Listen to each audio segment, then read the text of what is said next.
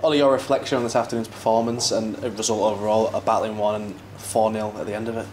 Yeah, good performance in the end. Obviously teams that come in make it difficult for us, like we found first half, but scored that first important goal, and then second half thought a really professional performance and finished 4-0.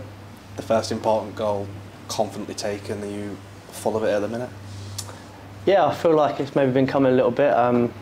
The last few weeks I've probably missed a few good chances, so delighted to get two, and obviously one in front of the fans at that end I think is important, so yeah, delighted. Do you enjoy scoring at that end? Yeah, especially when that roar goes up, it's a nice feeling. Obviously missed one a couple of weeks ago from a few yards that probably should have gone in, but yeah, just delighted to win 4-0 and get a couple of goals. It's games like this where you wanted to come to York City, you want to play in these games, score those goals and feel everyone sort of enjoying themselves. Yeah, exactly that. Yes, it's massive. Obviously, big crowd, big following, and just like I said, delighted to score two and help the team to a 4-0 win. Obviously, sets up a nice big game on Tuesday night. How did you find the game, physicality-wise?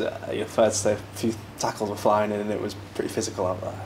Yeah, I think that's the league, though. It's a physical league, and teams obviously going to watch that we have a lot of possession and try and interrupt our flow and try and do that and sit men behind the ball and put some tackles in. So we've got to learn to take that and just carry on our game, and fingers crossed most games end up with us scoring a few more goals. Can you prepare for sort of a physical side like that, or is it a case of seeing, I guess? Yeah, I don't think you can. I think every team in this league is going to be big and physical. We've just got to focus on ourselves and focus on the flow of our football and our patterns, and that's going to come with it.